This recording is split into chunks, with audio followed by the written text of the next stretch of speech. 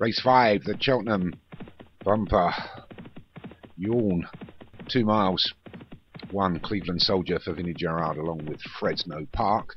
In the stars of David Hooley, Rebellion for Paul Rhodes, Estertide Revelation for James Shea, Nottingale for Ben Benici, Regents? That's for Regents.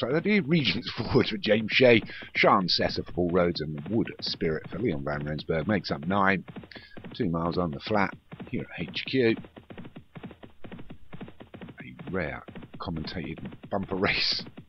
It was by mistake, but I thought I'd do it in the end. It's almost like doing a 2-mile flat race.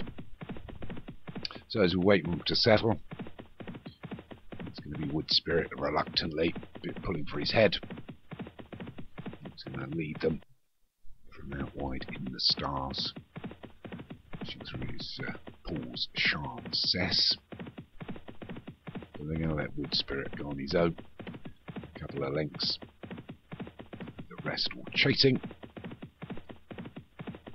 Some Wood Spirit. Go past the grandstand. A complete circuit to go.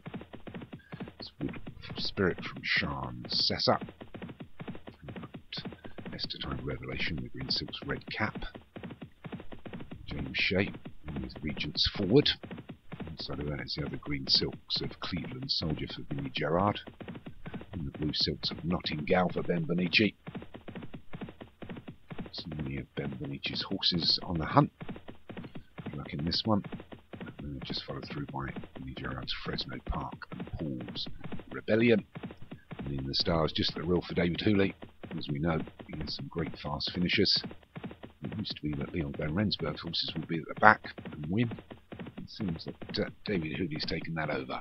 But it's Wood Spirit that leads by about 4 or 5 from Sean Sess on his own in second. Then you've got Regents forward. There you 1, 2, 3. It's Wood Spirit, Van Rensburg. Had a winner in the first 4 races to date. Josh Sutherland started off well with winning the opening 2. It's Wood Spirit from the cameraman on MDMA. It's Wood Spirit from Sean Sessa. Fresno Park pushing through Estertide Revelation on the outside. And you've got Regents forward.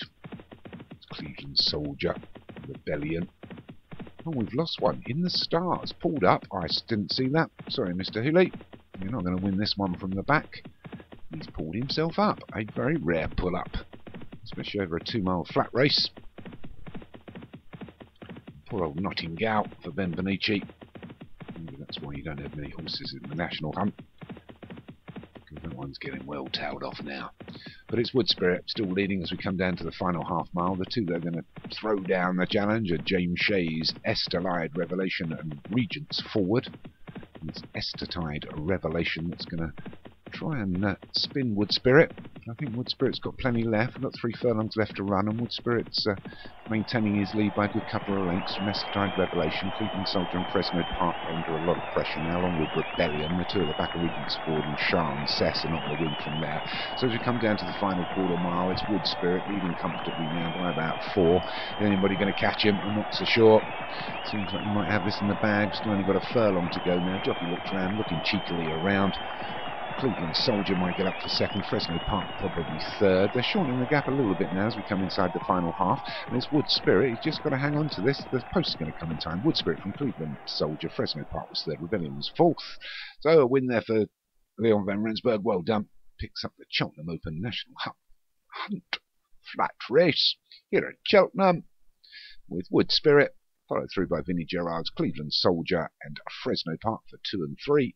Rebellion for Paul Rhodes was fourth, along with his Sean Sessa in fifth.